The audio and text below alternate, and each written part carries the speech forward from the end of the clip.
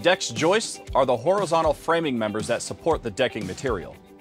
Depending on your deck's design, deck joists may connect to a beam or ledger, rest on top of the beams, or attach to the rim board.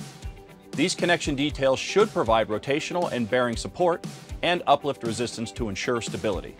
When selecting connectors, fasteners, and anchors, it's important to consider the corrosiveness of your environment, as well as the type of treated lumber and metal you're using. Use hardware that meets the corrosion resistance needed and always choose like metals. For example, with stainless steel connectors, use stainless steel fasteners. When joists connect to a beam or ledger, steel joist hangers offer bearing support as well as uplift resistance for both cantilevered applications and high winds.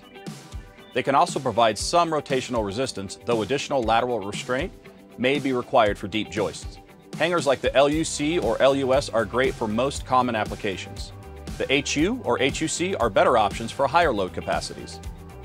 Double shear nailing can provide a strong connection, using fewer fasteners by distributing the load through 2 points on each nail. For most common skewed or sloped joist applications, the SUL, SUR, LSSJ, and LSSR are all great options. When joists rest on top of beams, a connection should be made at the point where the joist bears on the beam.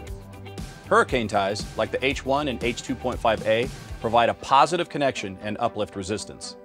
In this type of design, blocking is commonly used to provide rotational support, while the beam itself provides bearing support. When the joist connects to the rim board, a framing screw or metal connector should be used. Both options accommodate all three load types. The SDWS framing screw is ideal, or use a connector like the ML angle with SDS screws. For the joist to ledger connections, we're using LUS hangers to support the interior joists. LUC concealed hangers are used to support the outer joists flush at each end of the ledger. H2.5A hurricane ties connect our joist bearing on the beam. And SDWS timber screws were selected for attaching the rim board to the ends of each joist. Those are the basic steps for constructing strong, safe joist connections. But before working on your own deck, be sure to check your local building code, or consult an engineer or general contractor. To learn more about other critical deck connections and how to make them stronger, watch the full Simpson Strong Tie Stronger Deck series.